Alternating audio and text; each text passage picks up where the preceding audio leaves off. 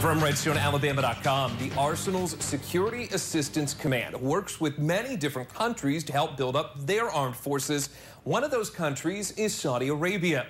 Jeff Martin explains tonight how the command is working to basically create a military for that country's royal family, and doing so from scratch.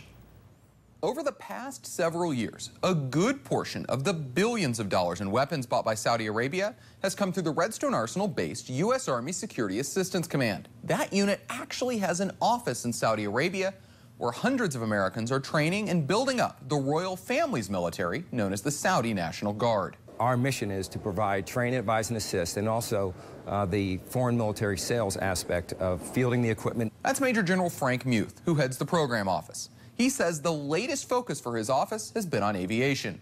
As of 18 months ago, they had no aircraft, and now we have fielded the 1st Brigade. The goal is for 3 of those brigades, which according to the program office will be used to protect the kingdom's borders and important areas like oil fields. Aviation provides that flexibility and that speed and that range. According to a 2010 announcement, the fleet will be made up of 72 UH-60M Blackhawk and 12 MD-530F utility helicopters, along with 24 AH-64E Apache and 36 AH-6I attack helicopters. But why is America helping to build the Saudi National Guard in the first place? According to the program office, building it up increases the strategic readiness of the American Army. You could read more about the program office's work at our website. For RedstoneAlabama.com, I'm Jeff Martin. From space.